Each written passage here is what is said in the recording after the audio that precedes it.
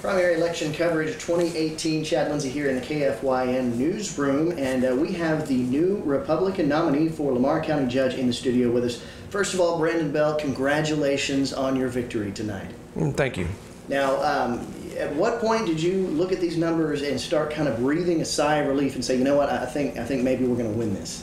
Well, Chad, this was my first go around, so I had to rely on some people that have been through it before. And what they told me was when 70% of the precinct or 70% of the boxes come in, and you still have a gap that I had early on, right, that I could start to feel confident.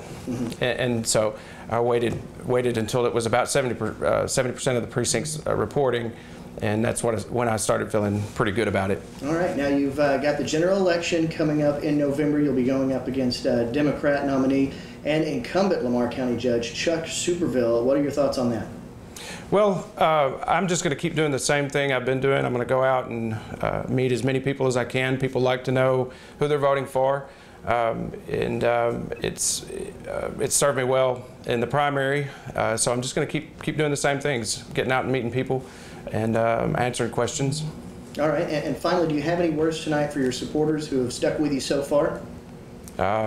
Thank you so much. I've had a lot of support, a lot of family, friends, people just out working tremendously hard for me, and I can't tell them how much I appreciate it. All right, Mr. Bell, thank you so much, and congratulations on your victory, and good luck in November. Thank you very much.